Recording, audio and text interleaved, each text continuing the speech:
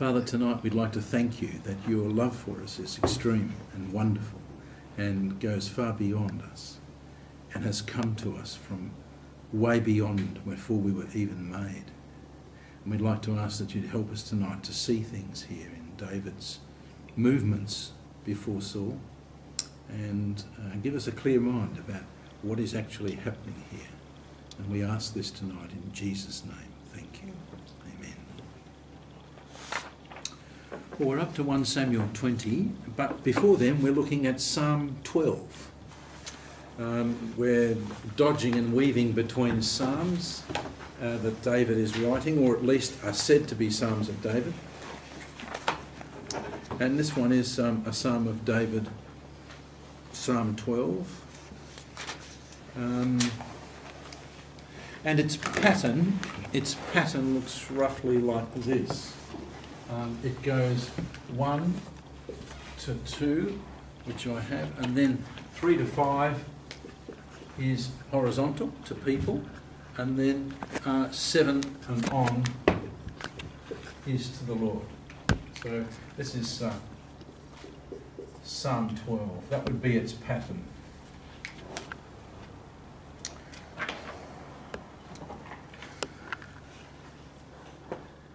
Would someone like to read it for us? Psalm 12. Let's go straight through it. It's not a long psalm, 8 verses, but it's helpful. In a big voice, who would like to read?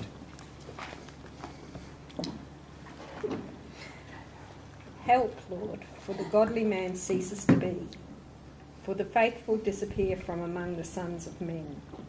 They speak falsehood to one another. With flattering lips and with a double heart they speak. May the Lord cut off all flattering lips, the tongue that speaks great things, who have said, with our tongue we will prevail. Our lips are our own, who is Lord over us. Because of the devastations of the afflicted, because of the groaning of the needy, now I will arise, says the Lord. I will set him in the safety for which he longs. The words of the Lord are pure words, as silver tried in a furnace on the earth, refined 7 times. Thou, O Lord, will keep them. Thou wilt preserve him from this generation forever. The wicked strut about on every side, when vileness is exalted among the sons of men. Right, so this is a psalm that's quite remarkable.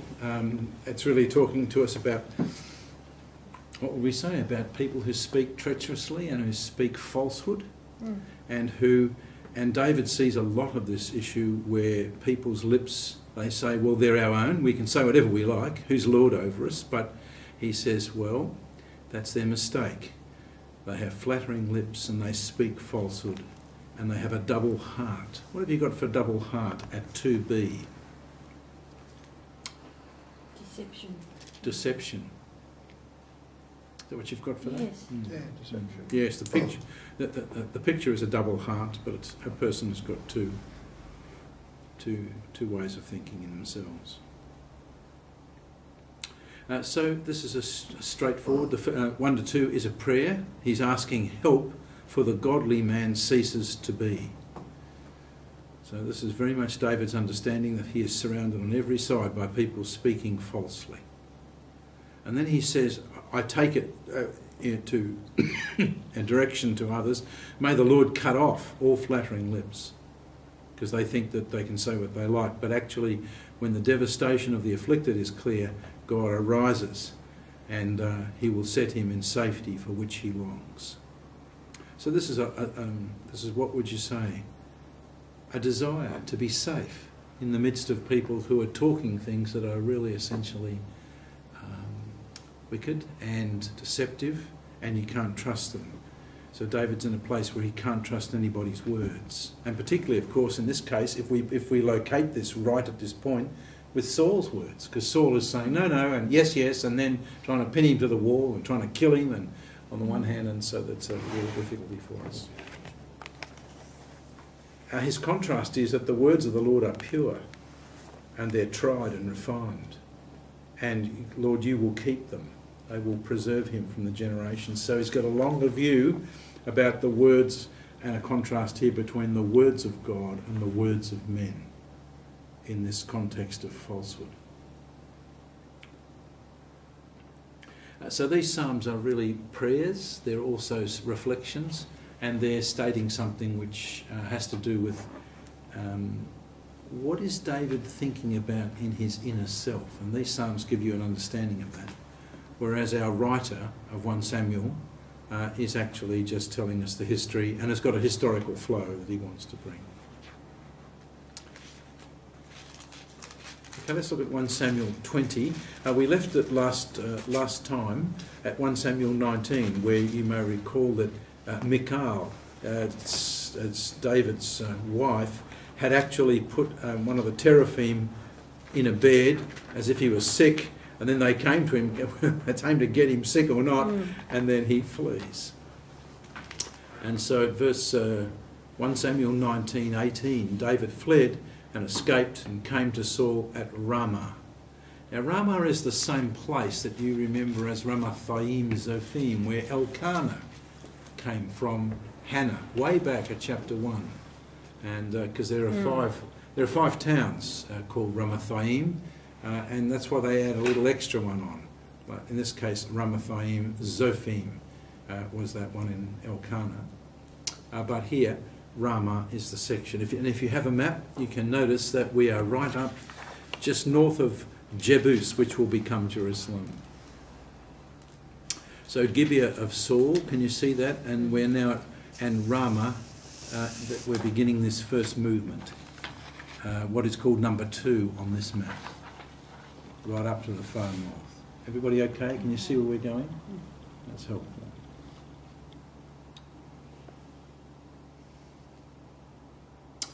Well then David came, I'm just going back to verse 18. He fled and escaped and came to Samuel at Ramah. Now I presume Samuel's in retirement in the sense that he's resting.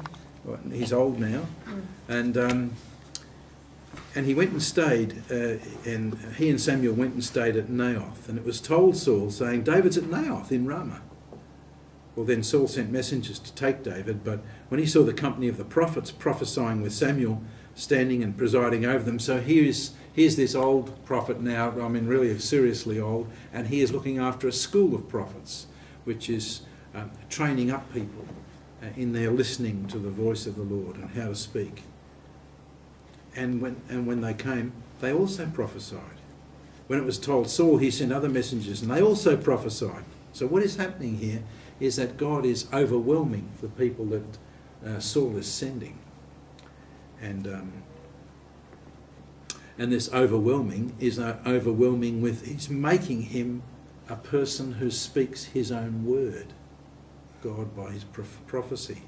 So, I mean, he's come with no good intentions whatever, but in actual fact he's just getting overwhelmed by God's astonishing spiritual power.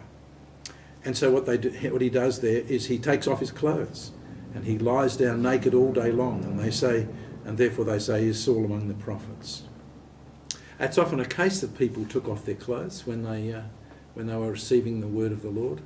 It's a common thing, and you'll see it again. And with the ecstatic prophets, very much so. So sometimes people did that. Just their outer clothes. Yeah, probably just their outer. I wouldn't be necessarily, although it says here they lay down naked all that day, but nakedness can mean just that we've got down to our underclothing, because that's, yeah. But the whole idea is that they're overcome, and God has turned his wrath, Saul's wrath, into a place where he has graciously overcome him. But he's halted him, of course, from doing it. That's a very telling passage, because here is the anointed of the Lord, Saul, who's actually hunting the newly anointed of the Lord, and he's now in a place where, because he's about to do wrong here and is out to kill him, well then God overwhelms him, and he overwhelms him with his word, makes him a person who must serve God, even though he will serve himself.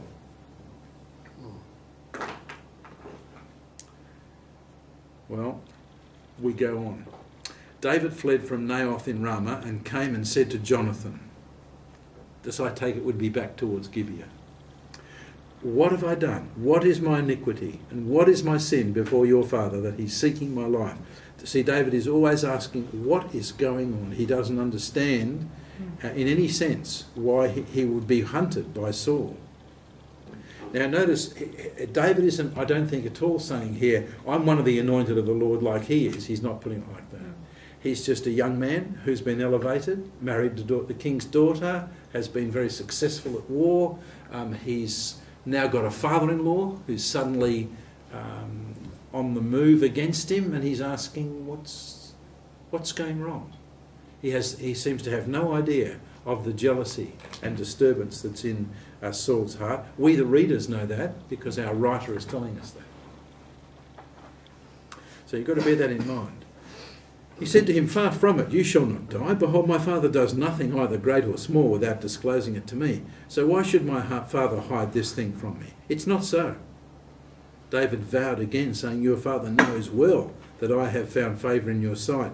And he has said, do not let Jonathan know this, lest he be grieved. But surely as the Lord lives and as your soul lives, there is hardly a step between me and death. So David understands, actually, that his friendship with Jonathan in some way is now a problem to his father, to Saul. And Jonathan said to David, whatever you say, I'll do for you. And so David said to Jonathan, tomorrow is the new moon, and I ought to sit down to eat with the king, but let me go, that I may hide myself in the field until the third evening. The Jewish people at this time are running to a lunar calendar. And the new moon is a time for celebration, and every new moon is a feast day for 3 days. And so David is, of course, one of the top three. There'd be Saul and Jonathan, and then Abner, and then what we've got now is David, and David's place is going to be empty, and Saul is actually sitting in the, what would be the place in the Middle East. The best place to sit in a room is the upper left-hand corner. So Saul would be sitting in a corner where his left hand is actually safe and his right hand is for his weapon. And so a safe place is to be right up in the top left-hand corner, and that's the place of honour. Yes, and you'll notice this. David says, I'll hide myself in the field until the third evening, meaning I'm not going in. I'm not going to get into a room where I'm 3 seats away and this is not a good place to be. I'm not convinced I'm safe. If your father misses me at all, then say, David earnestly asked leave of me to run to Bethlehem, his city, because it's the yearly sacrifice there for the whole family. If he says, it's good, your servant shall be safe. But if he's very angry, know that he has decided on evil. What do you gain from this, the way this person is speaking? Well, David is showing you something of the sort of mentality of the time. If he misses me and... It's testing. Yes, it's a test. Yes, it's a binary test. He's actually saying, if this, then that. But if not this, then not that. And he's actually saying to Jonathan, Jonathan, you're saying it's all right. I don't think it's all right. I think he's out to get me. And I'm not content to turn up in a room where I'll just get jammed. I've got no one at my back and I'm certainly at the front. So what he's saying here is, if he misses me, okay, tell him what you say. Therefore deal kindly with your servant, for you have brought your servant into a covenant of the Lord with you. So David understands that the initiative for taking of the covenant between the two of them, in Jonathan and himself, is in fact Jonathan. He says, you have drawn me into this covenant. What does that tell you about this shepherd boy who's got elevated and is now in the court and is third in the row? He's in command of a significant number of men. And the king's son has drawn him into a covenant, which is politically turning out to be very tricky, right? So he actually puts it that way in this point. You have brought your servant into a covenant of the Lord with you, but if there's iniquity in me, put me to death yourself, for why then should you bring me to your father? Jonathan said, far be it from you, for if I should indeed learn that evil has been decided by my father to come upon you, then would I not tell you about it? And David said to Jonathan, who will tell me if your father answers you harshly? That is, how will I gain intelligence of what took place? Jonathan said to David, come and let's go out into the field, meaning let's go where we can talk. Jonathan said to David, the Lord, the God of Israel, be witness. When I have sounded out my father about his time tomorrow, or the third day, behold, if there's a good feeling toward David, shall I not then send to you and make it known to you? If it please my father to do you harm, may the Lord do so to Jonathan and more also. If I do not, notice the oath there, may the Lord do so to Jonathan and more also. If I do not make it known to you and send you away, that you may go in safety, and may the Lord be with you, as he has been with my father. And if I am still alive, will you not show me the loving kindness of the Lord, that I may not die? And you shall not cut off your loving kindness from my house forever, not even when the Lord cuts off every one of the enemies of David from the face of the earth.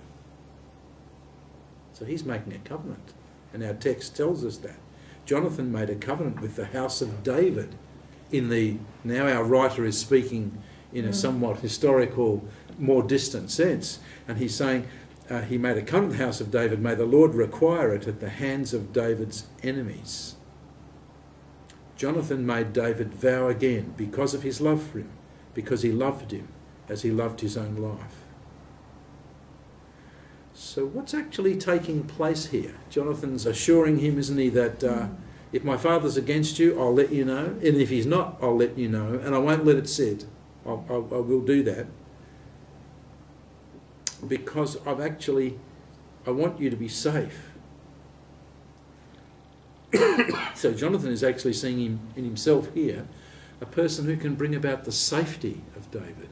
In the light of the psalm, we need to see that that's the case. David is at close quarters with a king in a court as a junior person, and he's not feeling very like he's safe. And Jonathan now arranges, in case they need, to have a way. And most spies do this if they talk about this way, you know, that they arrange something which is a signal between them, which is only known to them, such that if they need it, they can use it, but if not, then not. But here it is. This is the signal. Tomorrow is the new moon, and you'll be missed because your seat will be empty. When you stayed for 3 days, meaning in Bethlehem, you shall go down quickly and come to the place where you hid yourself on the eventful day, and you shall remain by the stone Ezel. And I will shoot 3 arrows to the side, as though I shot at a target. And behold, I will send the lad, saying, go find the arrows. I take it if you're Jonathan, you don't get your own arrows. If I specifically say to the lad, he understands that David is in earshot, behold, the arrows are on this side of you, get them, then come, for there is safety for you and no harm, as the Lord lives. But if I say to the youth, behold, the arrows are beyond you, go, for the Lord has sent you away. As for the agreement of which you and I have spoken, behold, the Lord is between you and me forever. So his picture then is that David and Jonathan have the Lord between them, and that he's understanding this is not just you and I talking, this is you and I talking in the presence of the Lord. I'm calling the Lord witness that what we talked about this covenant is actually standing. So this is a very serious way of actually, Jonathan and David are talking in ways that are very deeply committed to one another. Yeah, that's right, isn't it? And very serious, and understanding that they are in deep trouble if Dad gets onto this. He does, but there it is. So they have a way to actually not meet, but for David to understand how things lie. So Jonathan is really bringing him a piece of intelligence and of information which will give David because they've obviously had a difference of opinion between them here. He thinks his father's not interested in hurting him. David thinks he is. So this is the way they resolve it. So David hid in the field, and when the new moon came, the king sat down to eat food. The Hebrew word is lechem, which is bread, as in Bethlehem is the house of bread, Bethlehem. But of course, he just means food here. The king sat on his seat as usual, the seat by the wall. Then Jonathan rose up, and Abner sat down by Saul's side. But David's place was empty. So you've now got, in that case, Saul in the corner, Abner, Jonathan. David's place is empty. Nevertheless, Saul did not speak anything that day. Didn't say a word. For he thought, it's an accident, he's not clean, surely he's not clean. That is to say, he's not ready to come. He might have handled a dead body, he could have done anything.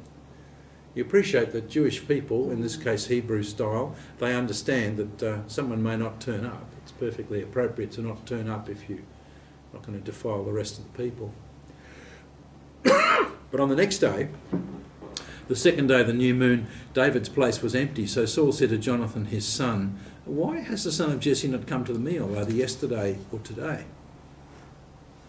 It appears to be a casual question.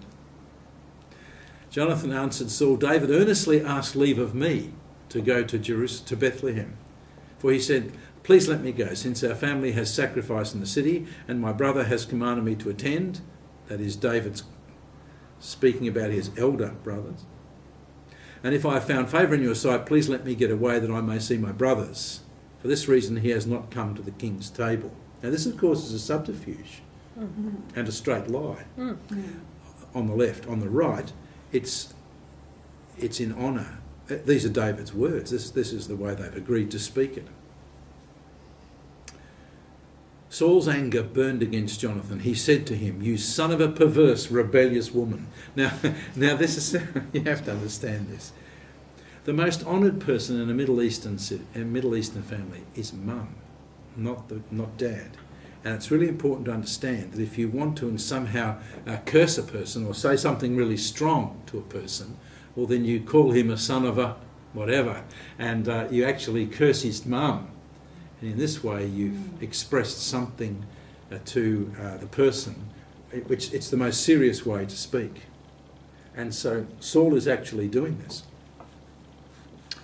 And he says, do I not know that you are choosing the son of Jesse to your own shame and to the shame of your mother's nakedness? That is to say, you're defiling your own mother, your own family, your own... He's really saying me, us, our family. You're choosing our family second to the son of Jesse.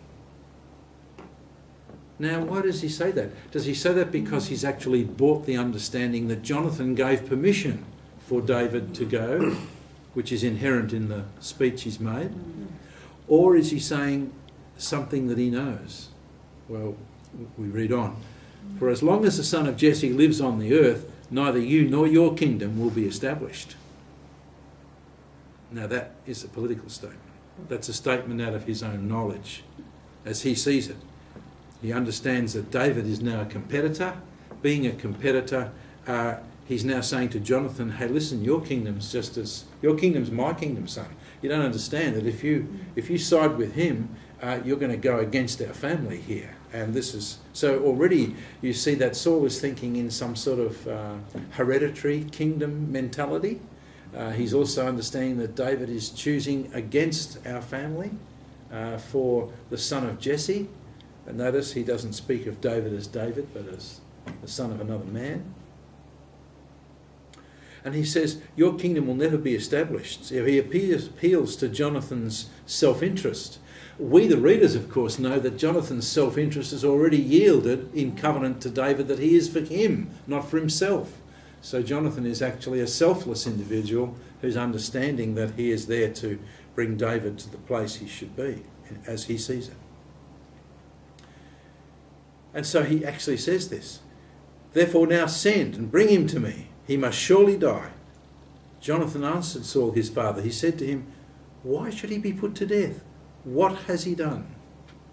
meaning if you have a quarrel with me, speak. But in actual fact, what's your issue with David?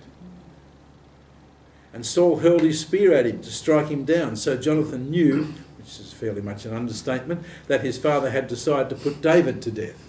Now we've already learned that Saul's already done this with David twice. So some people read this text to say this is really an overlay of an occasion of David mixed up with Jonathan. But I think we should read it exactly as it stands. I think what's happening here is that you appreciate these men eat with their weapons in hand. One doesn't leave them go. These are serious days. These are warriors, and it may be that no one else has a weapon but the king. That might be possible for his own security, but in this case he has one. Jonathan rose from the table in fierce anger and did not eat food on the second day of the new moon, for he was grieved over David because his father had dishonoured him. Who's the him? Jonathan or David? What would be your guess? David. I think so. Like you could hardly imagine in your knowledge of Jonathan that he'd be dishonoured himself. But he understands that because his view, we've heard him say this before, haven't we? He says David has been loyal, he's been consistent, he has never ever disobeyed you, he's done astonishing things for you of which you've benefited. He appeals to his father, this is one loyal dude who's a helpful warrior. We're in debt here. Well, it came about in the morning that Jonathan went out into the field for the appointment with David, and a little lad was with him.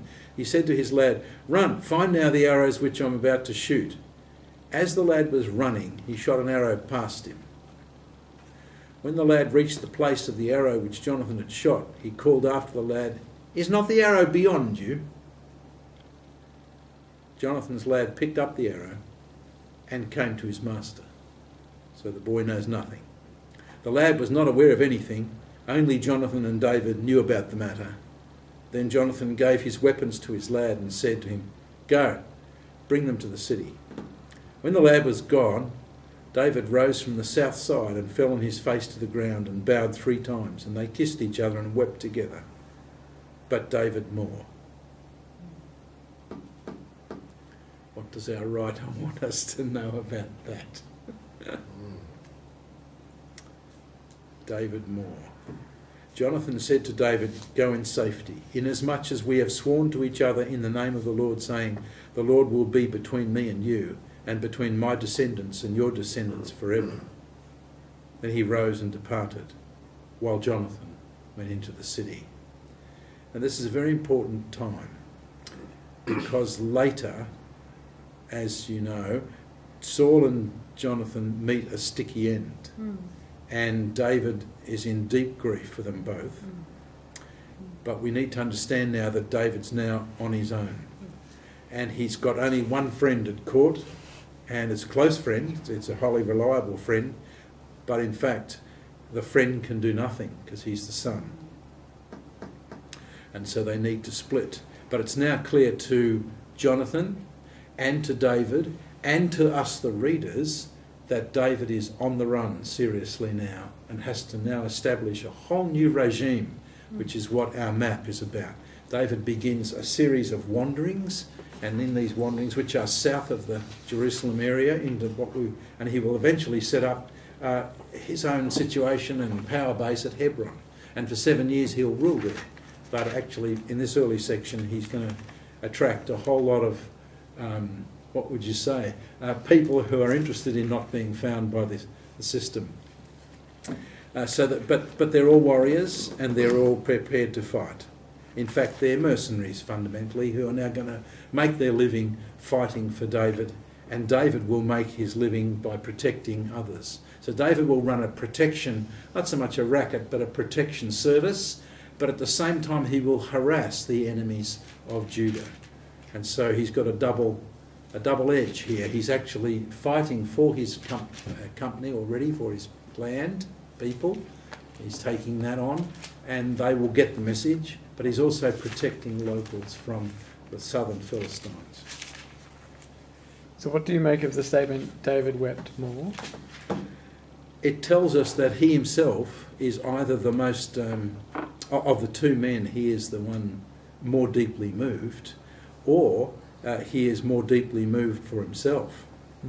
That he, I mean, it would stand to reason he really values Jonathan's friendship. I mean, Jonathan is extending to him an astonishing entree into the royal court, and it would be a fairly difficult thing for a person, let's say like Abner, to actually put a wedge between David and Jonathan if he wished. That would be hard work. So there's a faction running here. But I don't think David's weeping because he's lost kudos or opportunity. I don't read him to be that. I read him rather to be saying, I have a true friend here in the king's son, and astonishingly, we can't be together, and it's not going to go well here, and I am on my own here. This is a serious thing. And if you read David's Psalms, you actually see that, don't you? You see that he is very strongly aware that he is looking only now to the Lord, who is my refuge and strength. And if God doesn't help me, well then who will? I mean, I'm now on the outer at court. My best friend is pretty hamstrung in what he can do, and he needs to turn up. He needs to be at court. That's Dad's court, and he can't afford. Jonathan can't afford not to be there. But David can't afford to be there for all sorts of. So this is a very serious split, and a deep disturbance to them both. And now it turns out that David is now running alone, and this is where we begin to see this tonight.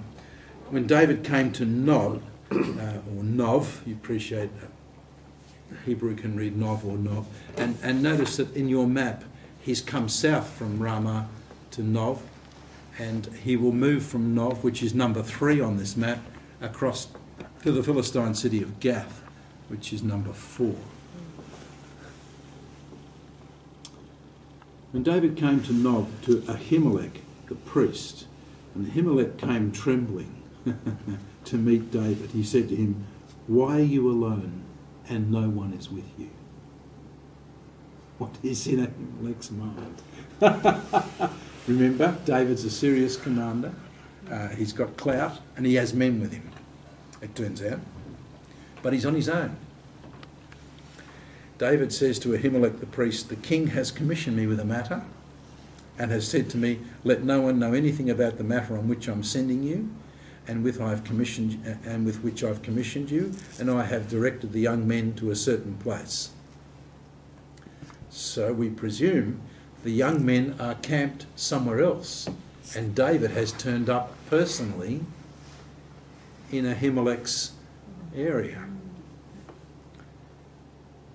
And David actually is telling a flat lie.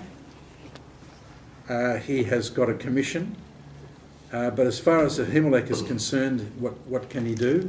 The man's on a secret whatever, and he's on secret king's business, and the answer is, "And I've come alone because I've stationed my men somewhere else." Now therefore, what do you have on hand? Can you give me 5 loaves of bread or whatever can be found? Meaning, I need to be fed. The priest answered David and said, "There is no ordinary bread on the hand, but there's consecrated bread if only the young men have kept themselves from women." Now this is the showbread, which is taken before the Lord each day and baked fresh. And so it'll be fresh bread. It won't be in any sense, it'll just be it'll be today's bread, but it's important that it's been handed on to something else. And so you understand that this is not an easy place. To understand this, we look back at Leviticus 24, verses 5 and 9.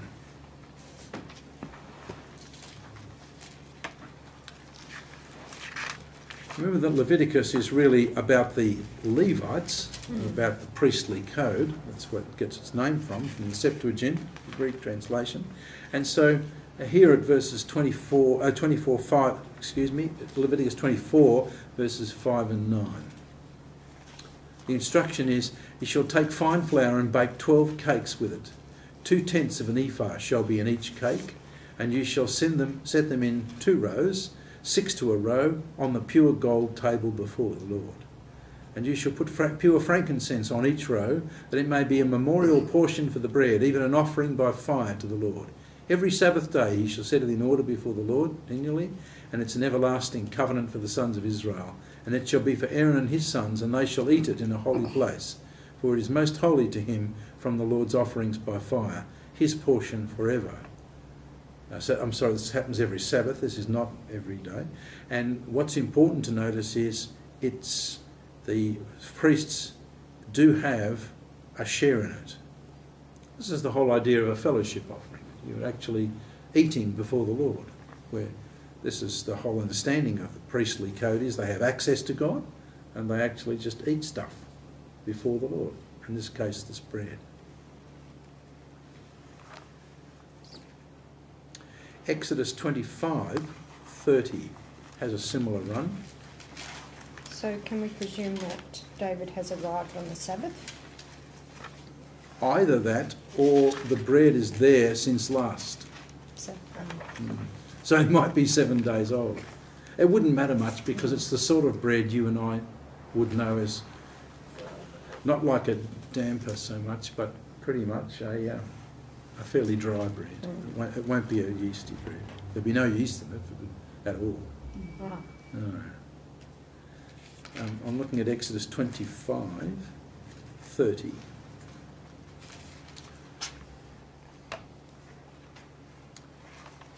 Now this is the bread of the presence on the table before me at all times. You shall eat the bread of the presence. So this is a sign that we are eating because God is present. And the bread is a sign that God's table is open to his people. I appreciate Jesus will make much of this at the Lord's Supper, but not right now. The other place you need to be very sure about is in Mark chapter 2. You appreciate that there's a very clear reference in the Gospels, Mark 2, and the parallel text Luke 6, but Mark 2 would do.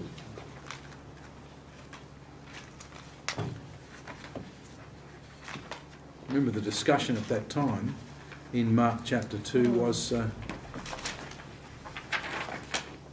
Sabbath again. Yes, the Sabbath again. I'm thinking, Mark 2:23 and following. The disciples are picking heads of grain and the Pharisees are saying that they're doing something not lawful on the Sabbath. And then Jesus says, have you never read what David did when he was in need and became hungry, he and his companions? How he entered the house of God in the time of Abiathar, not Ahimelech. And this has caused great concern for scholars. Some of them think that actually Ahimelech is a person who is the second one who is under Abiathar. That's how they've reasoned it. But you'll notice the discrepancy, if it is one. But it's the time of Abiathar the high priest, so it may not be that Ahimelech is actually that. And they ate the consecrated bread, which is not lawful for anyone to eat except the priests. And he gave it also to those who were with him. Not just a matter of David himself, but the men he was with him. And his point was, the Sabbath was made for man, and not man for the Sabbath. In other words, the rest of God was designed as something God did. It's, as you would say, it's my Sabbaths, but it's my Sabbaths for you. And it's something which is going to give you a rest and ceasing from your labour as I did from mine.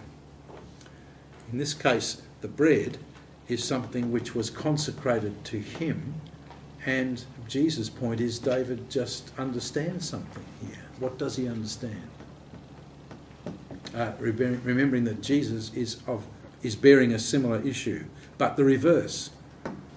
His people are eating and picking up grain as they walk through the fields, but Jesus says, well, hang on, David has established a precedent here, which is that the showbread, the bread of the presence, the facilities of God's communion with people, these are for us. and that they are established for us, not in any sense man for the Sabbath. He's saying the meaning of God's provisions for us are for us. And if David was in need, he is walking like a son. He is walking like a son in his father's house, and he understands that this can be done. Well, here's the occasion. Have the young men kept themselves from women? This is a view that military work is understood, that you wouldn't be having intercourse with your wife if you were a young man. You would be away on a mission.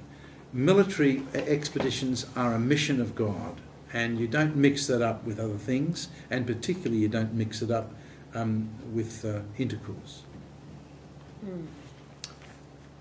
David answered the priest and said, "Surely women have been kept from us as previously when I set out, and the vessels of the young men," meaning their bodies, "were holy, though it was an ordinary journey."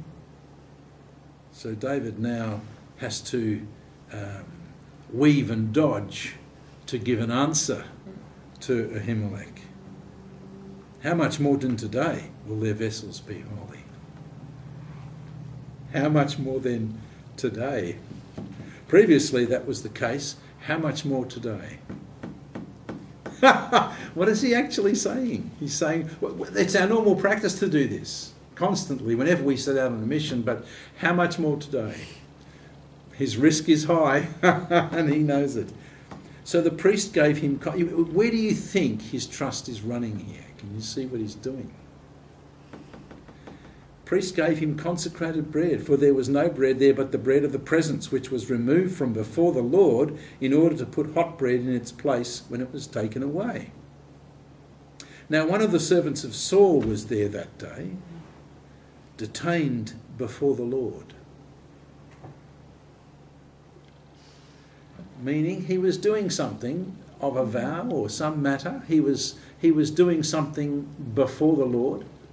He had reason to be there. He's an Edomite, so that's a strange and unusual thing for starters. And he is there detained before the Lord, and his name was Doeg, the Edomite, the chief of Saul's shepherds. So he is looking after the king's flocks. David said to Ahimelech, "Now is there not a spear or a sword on hand? For I brought neither my sword nor my weapons with me, because the king's matter was urgent."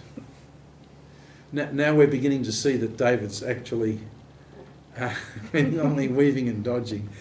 He knows it must look very strange that he turns up as a top commander with no weapons in his hands, because he's skipped and he's run away. And the men aren't there either, to Ahimelech's view. Jesus seems to imply they were there. And he's hungry. And he's hungry. So why did he choose Nob? And Nob is where the priests are. He's going to the place where, where the Lord's ministers are. He's going to a place where he's looking for succour from God. Doesn't he know that they're going to cop it in the end, though? Wouldn't he have figured that if Saul finds out they're in trouble? You would wonder. Well, yes, he would know that, but he wouldn't have known about Doeg the Edomite. Oh, but he did see, he said, "I saw him there." He saw him that day, there. and he wondered. He wondered. Well, these are men who are fundamentally also just simply saying, I'm doing what I can do and God is with me and I'll see what pulls off here. Yeah. I mean, these aren't... you don't want to necessarily think that everything is pre-thought in some cunning way. At the end of the day, David is a person who wanders, like as in a wilderness, because that's the parallel. And he's walking in a wilderness and it's he and God, and we're going together, and I saw Doeg but didn't know. And you would think, with Israel's history, that they wouldn't touch the priests. This was a very terrible, very serious affair. Well, he asks, is there a weapon or a sword? The priest actually said, well, the sword of Goliath the Philistine whom you killed in the valley of Elah, it's wrapped in a cloth behind the ephod. So that would be a witness or a testimony to God's favour to us that day, and it would be kept in this holy place. If you would take it for yourself, take it, for there's no other except it here. David said, there's none like it. Give it to me. Now there's none like it, of course, because it's a Philistine piece of weaponry, so it'll be high quality, it'll be big, but but it will also, but he'll use it in a double-handed way, I suspect, whereas perhaps Goliath used it with a single hand. But what's important is it's also not only good quality in make, but it's a sign of God's divine favour. What he's actually saying is, it will remind me always that there was a day when I did things in the name of the Lord and it was extraordinarily effective. And so there's none like it. Give it to me. David arose and fled that day from Saul and went to Achish, the king of Gath. Now, if you look at your map, he's left Nob. He's not waiting to be around Gibeah. He's heading right out to out towards the Mediterranean Sea and to Gath.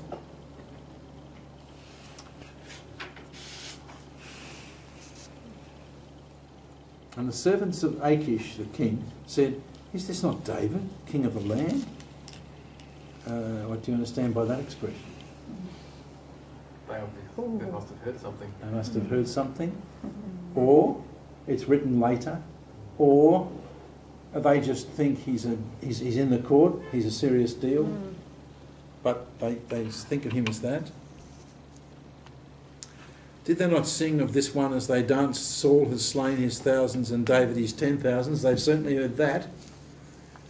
David took these words to heart and greatly feared Achish, king of Gath, meaning, if he thinks I'm a big deal in my own country, I better treat him very carefully indeed, for he may see me to be a major enemy.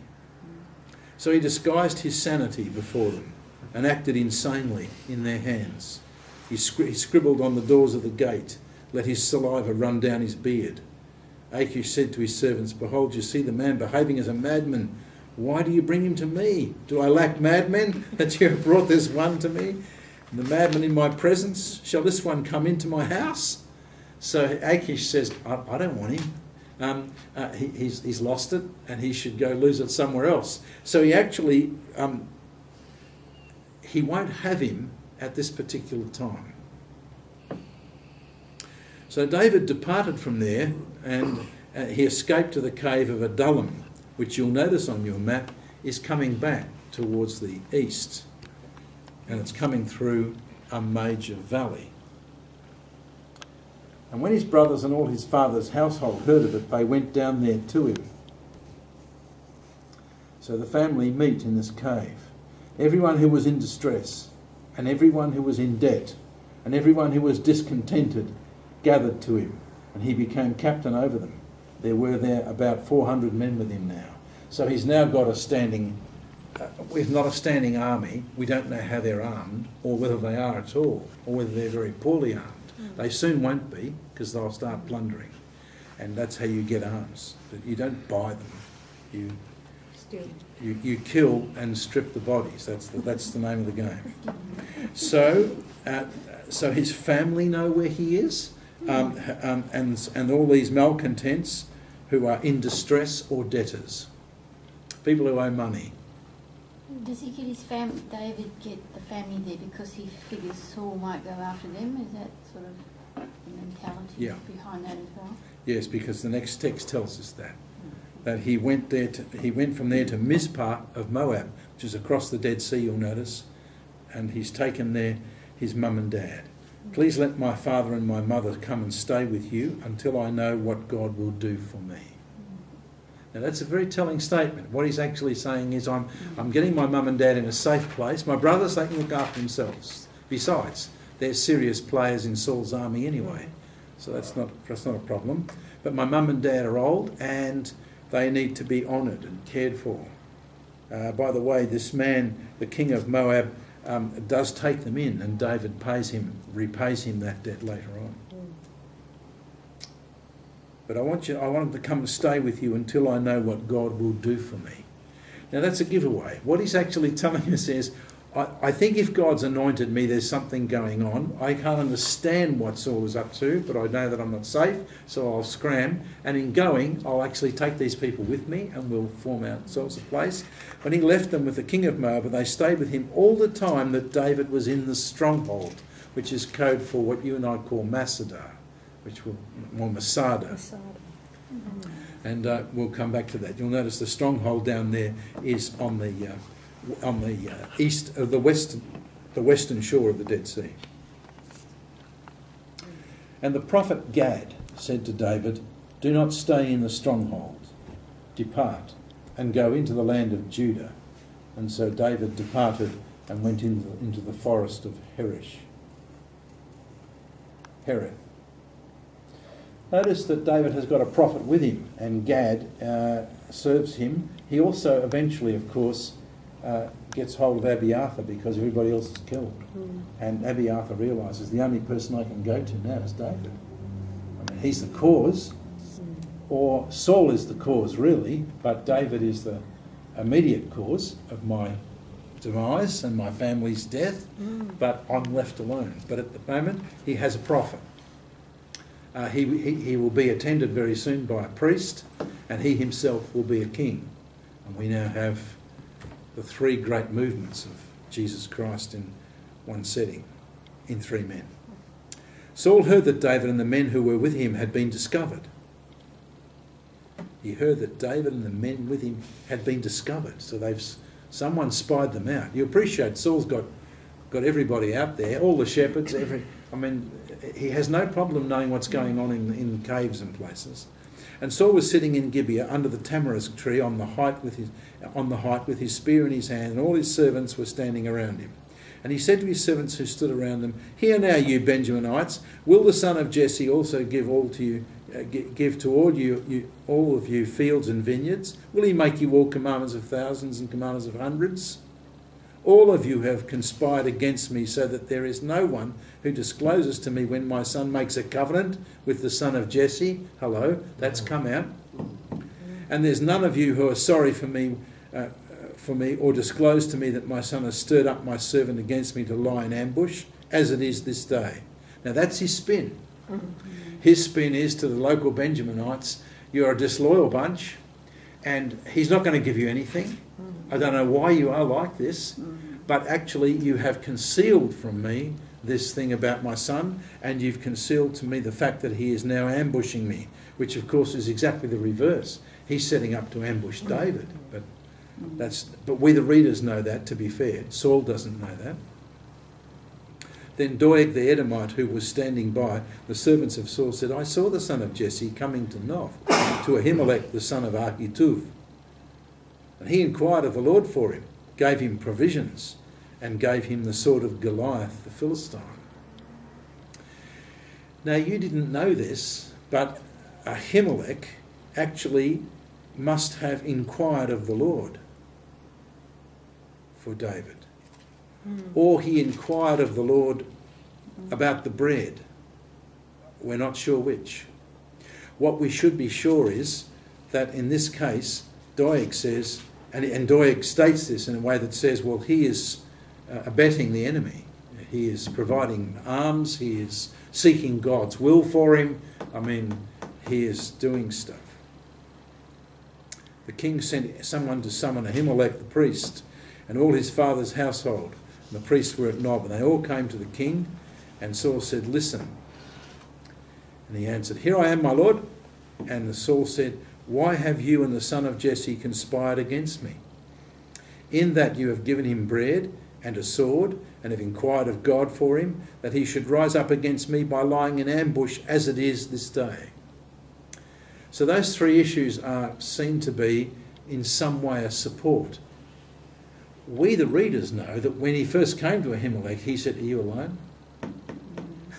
And we understand that Ahimelech is jammed, that he fears the king.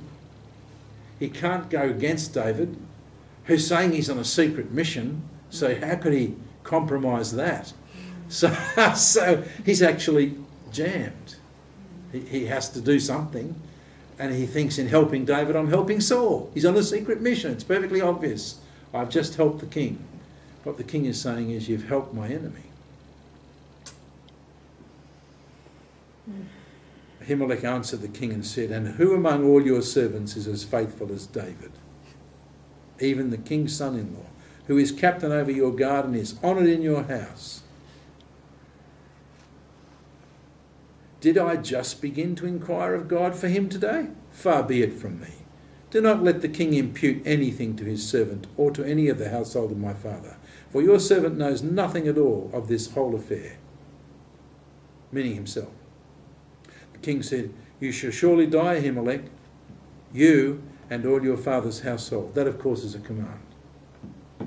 Now, what you have to understand is, what Ahimelech is saying is, why shouldn't I inquire for David? He's your servant. And he's a seriously senior captain. What are we about here? And why would the king impute anything to his servant? That, I take it he means himself, or my father's household, for I don't know anything about this whole affair. All I did was I cared for him, and he's your servant. That's perfectly sensible of me to do. So Ahimelech holds to a line, and his line is, I have served my king as far as I knew to do, and I've done things that if you accuse me of doing these things for David, of course I have, and why wouldn't I? You know, he doesn't deny, he simply says, it's in your interests. But the king says, you'll die. The king said to the guards who are attending him, turn around and put the priests of the Lord to death, because their hand also is with David, and because they knew that he was fleeing and did not reveal it to me. Well, they didn't know. That's the point. But the servants of the king were not willing to put forth their hands to attack the priests of the Lord. They've got some sense.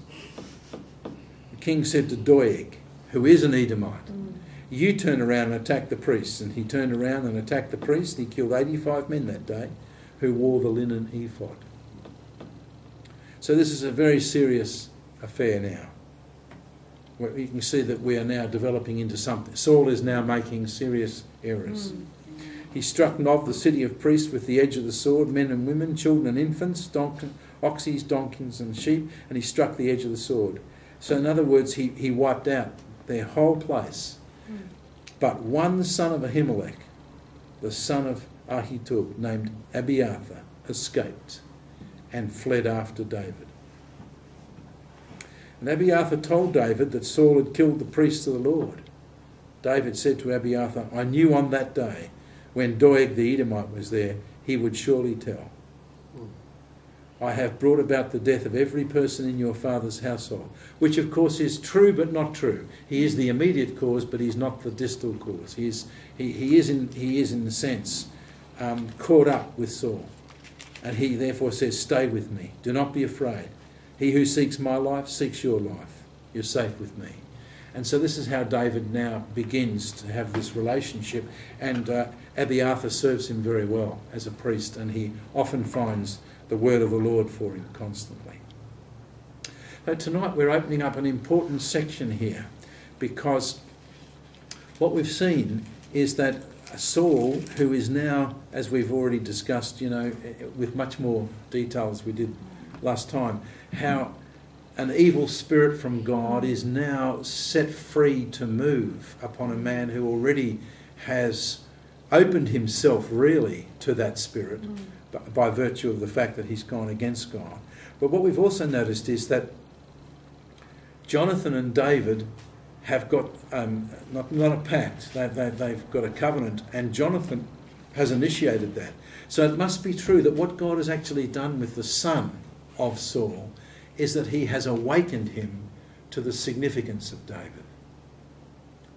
Or he's done it simply by showing him that David is a true man and a good man and a man who is faithful to God. He's not above telling lies, and he can weave and dodge, but you and I mustn't think that at all. Our issue is not in any sense to understand or to sit in judgment on David about that for this reason, that the issues of faith are faith in the context in which you find yourself. And you could have argued, as David might have done, that he was protecting Ahimelech by telling him he was on secret king's business, and if he was going to help him, he'd be helping Saul. And he might have seen what he did say. He saw Doeg the Edomite, but he spoke out loud something which, if Doeg had have been more honest, he would have said, what he said about what he was doing was this. And that's why this guy's fed him, and, O king, you shouldn't be too upset about that. He was tricked. All Abiathar says is, I don't know anything about this issue.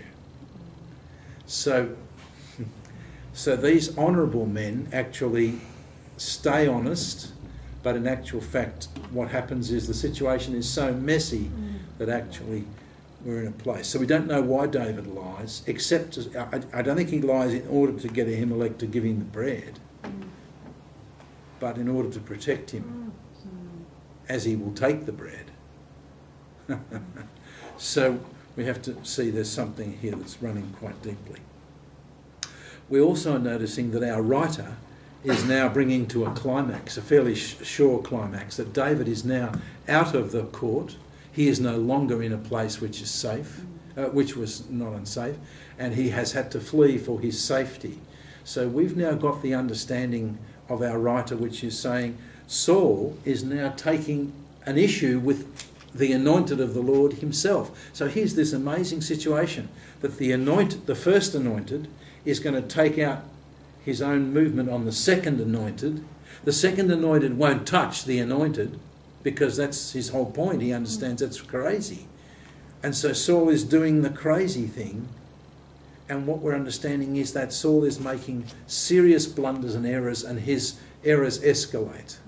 And they just keep escalating. In fact, our writer will show again and again, David has him on the edge, but never closes. David has Saul's life in a couple of places and never bothers. Well, he doesn't bother. He will not touch him. But he will do it to show him, don't you see, I'm not your enemy? But Saul is not going to see that. So that takes us to 1 Samuel 23. And his next step will be to move into Keilah, but we'll just take a break here. Now, bear in mind, we're now looking at a much broader theme. Our broader theme is that the elect man has now become the rejected man. The new elect man is now interfacing with the rejected man, and this election and rejection is seen as a whole, so that we're going to see that Saul and David are a unit, because it's in their generation that you will see this double sense of elect and rejected, which is what Paul will develop in Romans 9 to 11, but also will be the way in which you would see it. These doubles are all the way through. And so just as we've seen with the patriarchs, with Isaac and Jacob, with Ishmael and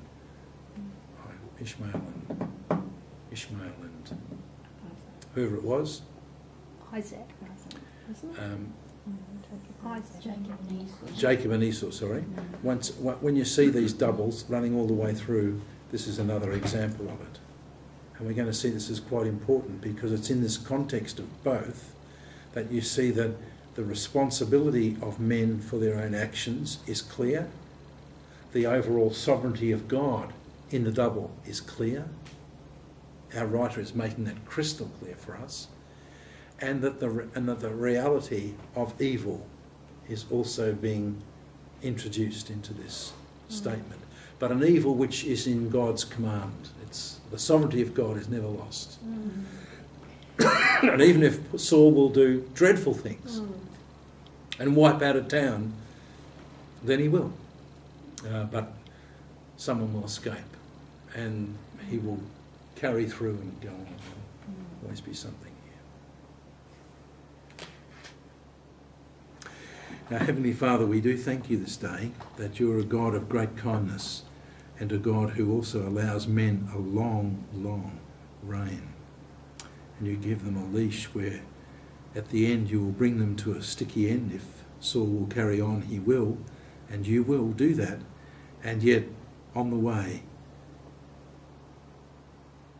David is being not so much groomed, but is in a place of enormous difficulty and needs to rely upon you like he did as a little boy watching over sheep. And the thing he seems to understand so well is that God is his strength and that he is the person who will look after me. And we thank you for his words to the king of Moab to look after his mother and father until he sees what God will do for me. Lord, if you don't do it for David, if you are not for him, he cannot be the king and he cannot be the governor of your people and the shepherd of them. We want to praise you that you stood by him in difficult places. We give you thanks tonight for Jesus, who is the elect man and the rejected man, both at once, for our sakes, and how you looked after him, and his faith was tested enormously. And we just want to praise you today for such a Saviour. And we thank you in his name. Amen.